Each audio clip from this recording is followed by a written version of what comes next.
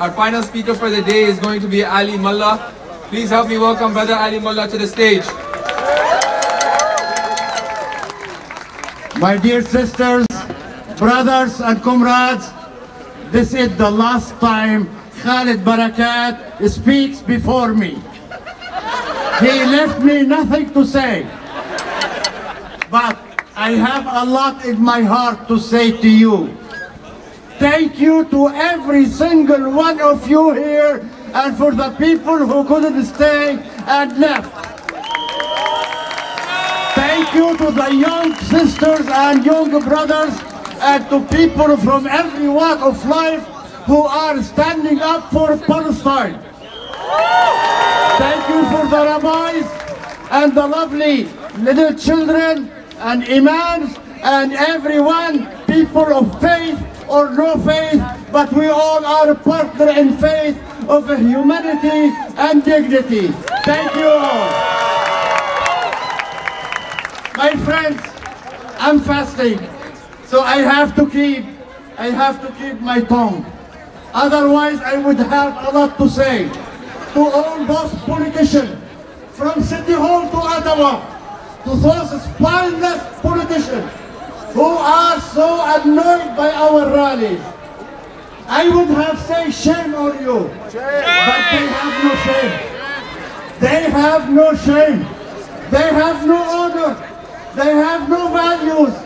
For 180 days, more than 40,000 people killed, 75,000 people injured. The whole health sector, hospitals being destroyed, and those people are angry with our rally. Well, next time we will rally at your homes, at your offices, to awake whatever left, any shred of your conscience, if you have one. But you, brothers and sisters, and peoples around the globe, made them change. You remember from day one we called for ceasefire, and they didn't listen. Well, this week, Biden, Trudeau, whatever the guy's name in British is, Germany, they are talking about ceasefire. Hello, ceasefire, and you are not willing to implement it with strength and with force. Like, is the Palestinian blood less and cheaper than water to you? They are criminals. They are criminals. They are racist. They are racist. It took 7-8 workers to be killed by Israel, and the whole world woke up. 7-8 workers. And we're sorry for their life. We're sorry for their life to be wasted. But that's what caused the so-called leader to wake up. Even the mainstream media did not name the Palestinian driver and the Palestinian volunteers who work with them. Because they are racist, it is in their blood. And we shouldn't be afraid of saying it. Because, my dear brothers and sisters, no one is free as long as one of us are chained. And no one can make us feel inferior without our consent. And we will never, ever consent as the Palestinian people for 75 years never consented to occupation, and they continue resistance. My final thing, you will read in some yellow newspaper like the Post and the Sun and all that garbage, or you will see some on the mainstream talking about, pro-Hamas. We are pro-resistance. We are pro-humanity. We are pro-dignity. We are with the people who fight their occupiers by any means necessary. People who are occupied It's international law and it's a symbolic law. Have the right to fight their occupiers by any means necessary.